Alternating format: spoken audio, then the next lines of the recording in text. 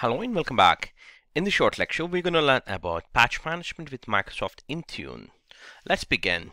To begin with, we can go back to the software update, and this is where you're going to actually create a based on a rings, as well as if you're specific to Windows 10, you can actually create there as Windows 10 specific to updates. So this specific blade, when you select that software update for Windows 10, it's gonna show you for monthly patch management as well as the OS build update. For example, if you're targeted for annual channel or semi-annual channel, it's gonna upgrade from one build to another build. Now you can also update the Windows 10, not just the Windows 10. You can also update the iOS devices with specific to configuration. Let's concentrate on at this demo for Windows 10 update.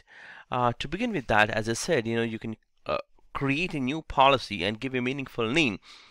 In this case, I'm gonna give as, let me give here a meaningful name as update ring, and for the monthly patching, so because I'm going to cover these two things in one ring. And you can check out here and the settings, not for the scope, but in the settings you have different options.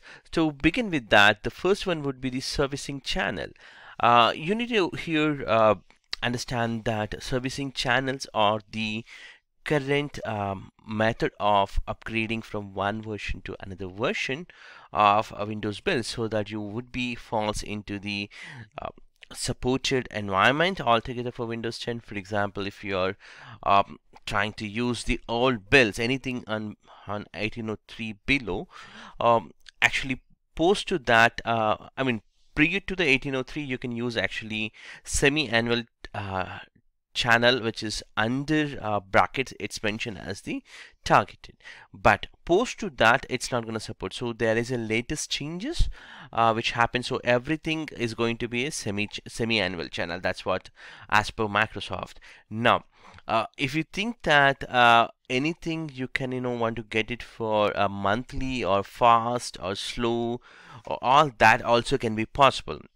So now if we look at furthermore, as I said, semi-annual channel targeted is no more supported. If you can read here very clearly that this is just for 1903 below or any of the channels. And once you have upgraded to 1903 of the builds, you shouldn't be using this specific policy. Instead, you should be using the semi-annual channel. Now also you have the fast, which is a fast, and the slow and insider. So insider is the pre-release where you're gonna work once the Microsoft is released. So this is fast, and insider or a preview. All these are the two options are specific to the evaluation purpose, where you're going to test it. But in the production you always go for the semi-annual channel if you're working from 1903 onwards. If you are prior to the 1903, it's gonna semi-annual channel targeted maybe, but from the from 1903 you should be using the semi-annual channel. Now now you have the different options like Microsoft product update. So this is nothing but it's going to update the features of those specific updates. So if you're specific that you can choose that, as well as the Microsoft drivers. So basically, if you can look at the first one and the second one, it's nothing but the first one is the Microsoft updates, product updates, which is nothing but you're enabling the Windows update on the client machines. That's what or wherever this policy gets applied, that's what it means to. So to enable the Windows update, you would be selecting Microsoft updates as allow. Now coming back to the drivers update, if you want to allow the drivers, then you would be selecting Windows drivers specific option. And also you have the quality update differential period, which is actually you can differentiate anything between immediate to 30 days. Means if you don't want that specific update to be applied, you can differ. Similarly, the feature updates also you can differentiate between anything from 0 to 365 days, which is 1 year. And similarly, feature update uninstallation, this is like you want to uninstall some kind of updates which has been already installed on the client machine and you are planning to uninstall. In that situation, it's gonna because of could be something went wrong with that specific patch of the installation and you want to uninstall that specific patch, then you are allowing up to 10 days of the time post so that you can't uninstall even, because it's going to be a mandatory. So some or other way it's again going to push that specific patch. So it's recommended that at least we need to give some value. And also you have the user experience. This is where how the user experience for the reboot, for example, you don't want to notify, or you want to notify them just for the restarts along with the maintenance window schedule time, or you want to define some specific maintenance window based on these notifications below. So let's have a look on it. For example, auto install and auto restart at maintenance time, auto install, restart at scheduled time. So you also have all these options. So what I'm going to do is here, active hours, I'm going to define here as 8 to 5 p.m. That means 8 a.m. to 5 p.m. between my users are going to work. So during that time, I'm not going to install any patches. That's what my active hours. Post to that, these patches, these above configurations, what we have done so far will be applied and will be starts installing. So let's configure and that specific settings. Now let's go back to the restart checks. This is a very interesting setting where you have an option to check for or validate whether the battery is at least a 40% is available before you go for the patching. And if the user is in a presentation mode, maybe he could be in a meetings and he may be running some kind of a game mode or phone call state, or maybe in a full screen by presenting. In that situation, it's not gonna patch it. So you want to allow that restart checks to happen, so that that would gives more value to the end user. So you can always configure as allow, so that it's going to validate all these specific settings.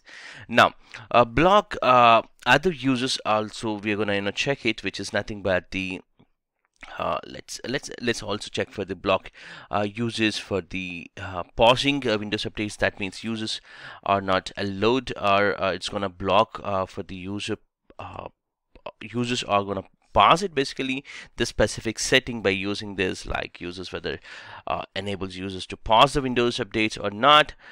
This specific setting would require kind of pause settings if they wanted to pause as an end user.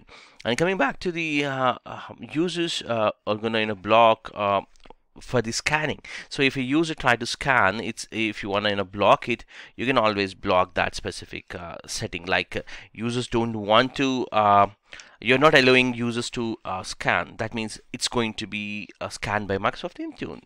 And coming back to the other settings, require users approval to restart outside of the work hours. If you want to configure that specific setting, it's going to ask for whether users have to be allowed to install and restart outside the hours, that specific setting. And also you also have remind user prior to the required auto notification. So this is a similar setting like for a pop-up for the end users, how many times the reminders should come from within how many hours, the number of updates, similar settings. So the above one I configure is a 4 hours, and the reminder priority for the auto restart with the permission of almost I'm just configuring here as a 15 or whatever the setting I want, like here as a 60 minutes. Now change the notification update level is something you want to configure for the Windows updates as a notification. You want to turn off, turn on, all that specific settings can be configured. Now auto users to restart enable. So if you want to configure this specific settings, once you configure, it's going to actually engage the restart settings. These specific settings are no longer recommended, because these specific settings are covered by the deadline settings, which are or in the below actually under use a deadline settings option. So I don't encourage to configure the specific settings for now.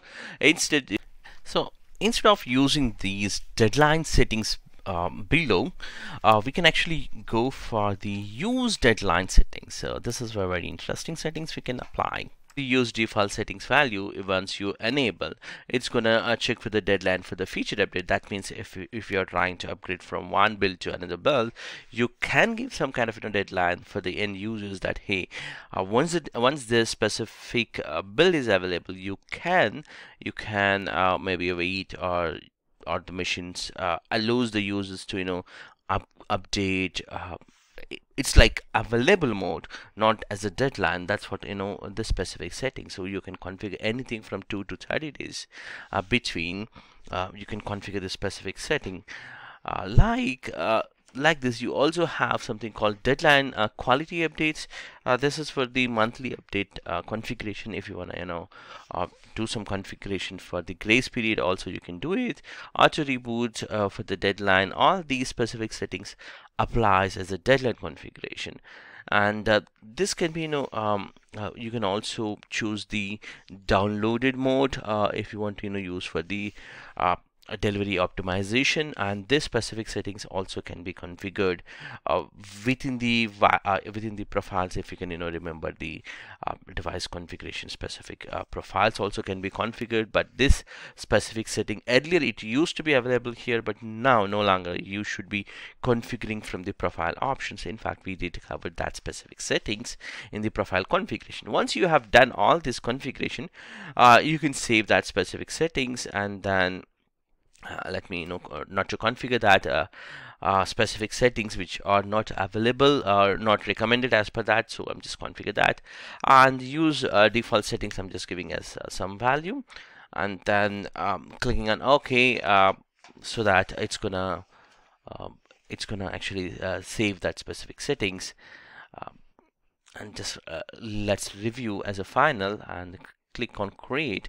That's going to create actually a specific value of that case. In this case, it's going to be created as the specific ring. And now I'm going to assign. So I have done the assignment for the two groups. One would be the all Windows 10 device patching, other one would be the all Win 10 devices. In fact, I have the same computers in both the groups, looks like, but instead of cross validating what are those devices, I just added these specific devices.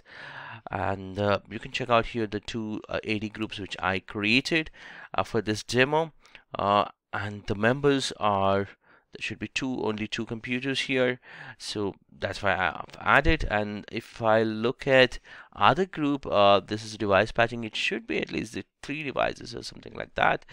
I don't remember properly. Yeah, there are only 2 devices, so I think I can use any of them for my testing purpose. Now I think that's the another group which I've created for just for the 1803 mission specific, because 1803 specific updates, if you're trying to push out for the feature update, you must have to choose at the semi-annual targeted, which is in a bracket. That's what we discussed in this video lecture. So that's why I just created 1803 specific, just the one mission which is PC-JG. So I would create a different altogether specific update group or the policy, and then that specific update ring I would assign for this specific group. That was my plan, but let's validate the specific build number by searching here. And if you're going to search it, it just takes to the support website of Microsoft. Inside that, you can find out in the left side there should be showing as the 1803 specific. Yes, if you see here in the left side, Windows 10 version 1803 update history, and this is all covered, all these specific fixes and other information you can check out here. 1803 was clearly mentioned. So that operating system is 1803, which is nothing but PC-JG. That's just wanted to explain later point. If at all we use that specific operating system, it will be used. So let me go back to the devices and check out PC-on premises. This specific application I have already applied and updated the sync. Now the policy is clearly synced up, as the update rings monthly patching is completed. I mean, it's successfully evaluated that specific policy. Now I logged into a 1903 machine in this case, and I'm going to show you, what's going on in this machine. Since we already verified from the clients, from the Intune side, the policy has been completely evaluated, because I did sync already, and I've not covered that part, but just synced up within the console. And now when I open up here, because this is already a pre-recorded one, because of the it's a lengthy of the video, I don't want to make it very lengthy. I just wanted to show you how the client side experience will be for the client. Now if you can see here, I did actually pass the complete VM, just to show you, while it is trying to install the updates. So that's why it was asking me to give a retry. But let's not limit to that retry, but we will be clicking on the retry later point. But few of the options are also I've modified. For example, this active hours has been completely modified to 4 p.m. to 5 p.m. Because my current time is 9:44 a.m. so I can't wait till the 5 p.m. So instead I just modified in the policy the active hours, and I can show you here the change active hours also completely effective as per the policy settings. I'm just clicking on the retry. Now the updates will start applying it, and once it is applied, it's gonna happen. So I'm just gonna switch to the full mode so that I can show you in a better way, and that's a plan. Now if you can look at the view configured updates policies, which I'm gonna show you in the full mode. Let me switch back to the full mode, and then we can talk about view configured update policies, which are actually let me show you here by going to the start settings, and then go to the accounts, or sorry, to the updates and security, and from there if you can look at in these configured update policies, this is like you can get to know that these are the policies set on your devices. For example, auto install, active hours, all these specific settings has been configured throughout our policy or update rings, which we have configured. And if you want to know more about how these are gonna apply in a workflow method or the XML format, just click on that specific link. It's gonna take you to the Microsoft documentation, which explains in a better way for the flow, where how the device is actually gonna apply or gonna check it, what happens from the MDM server and the client side, whether for the reboots it can be, or it can be a policy evolution, or it can be all the settings which you configure would be explained in this specific article specific to the device updates. And also you have the policies. All these policy values are specific, and these values also would be very clearly explained in that article. So this is all about the client side experience. I would put into this way. And if you have any problems, you can always enforce the policy by going to the accounts access for profile, like select your account and go to the more information and click on sync. That would actually gives you the more information. But you can check out here. In my case, I have already got the policy as updates also, so that's why this happened. All the entire patching has been went very smooth.